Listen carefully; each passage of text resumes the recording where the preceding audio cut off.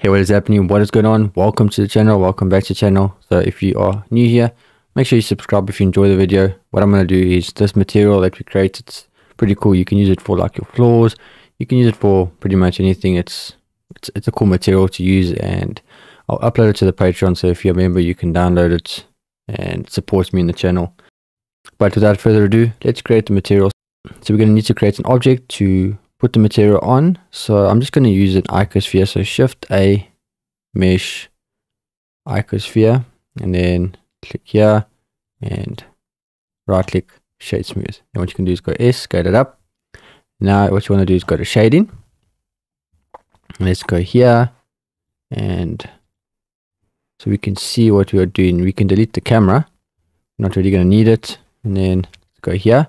So we click on the icosphere and hit new. So the first thing you want to do is go Shift A and get a math node,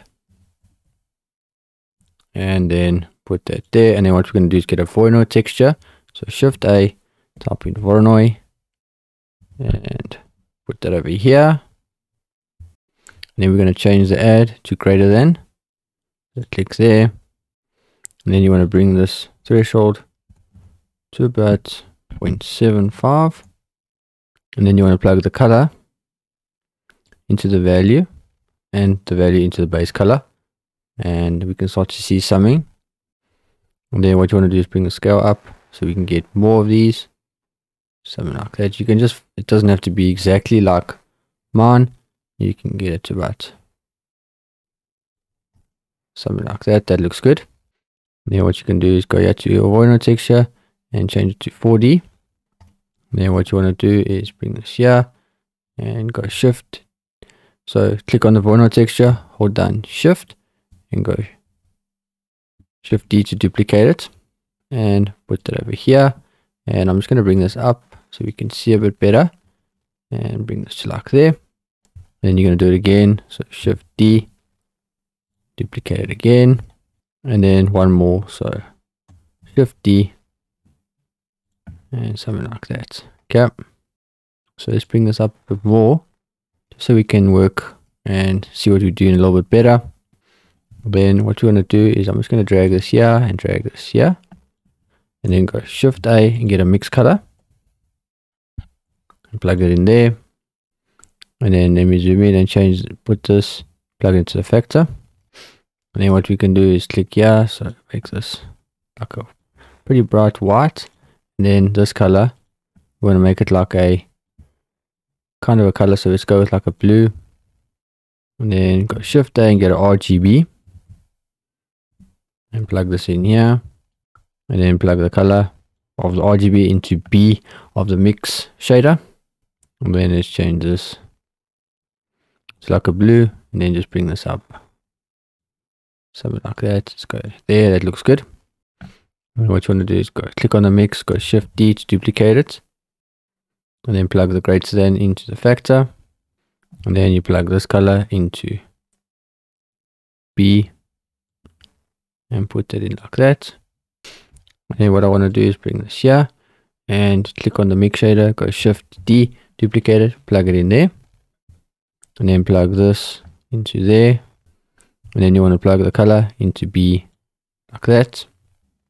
And let's bring this up here, go Shift A and get a hue saturation value node, plug it in there, and then change this to 0.7 is fine. And then what you want to do is change this. Now you can see what we're getting different kind of colors. So let's go to something like that, and then let's change this one as well to 0.3, and this one to, let me just zoom in, like 0.9. Go with it 0.8, just so we don't have to do it in the future. And then what you want to do is let's make some more space here, because we're going to need two more of these mix shaders. So we click here, and then what you want to do is you want to do it for one more. So what we do is click there, mix, Shift D, duplicate it, put that in here. And then what you want to do is take this value, plug it into the factor like that.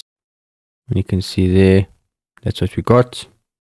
Then one more, so click on it, Shift D, duplicate it, and then same thing, greater than, we're going to plug it into the factor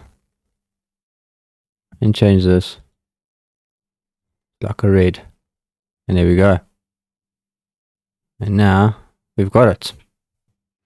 And then what you can do is you can always change this to something different. So you can go like that, and that looks pretty cool. And I like the way that it looks.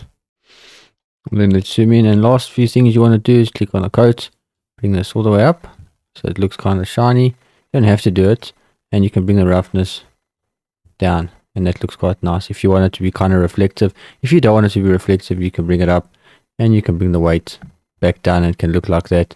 Completely up to you, but you probably want to bring this up and bring the roughness a little bit down, just something like that, just so it's got that nice kind of reflection. And this is a cool looking material so far. And there we go, and that's the shader. So if I click there, that's what it looks like, and I think it looks pretty cool. So yeah, I'll upload it to the Patreon, so if you're a member you can download it. It supports me in the channel. Otherwise, check out Blender Kits, link in the description. Check out the Patreon like I said, and subscribe if you haven't already. Appreciate the support on the channel. See you in the next video. Peace.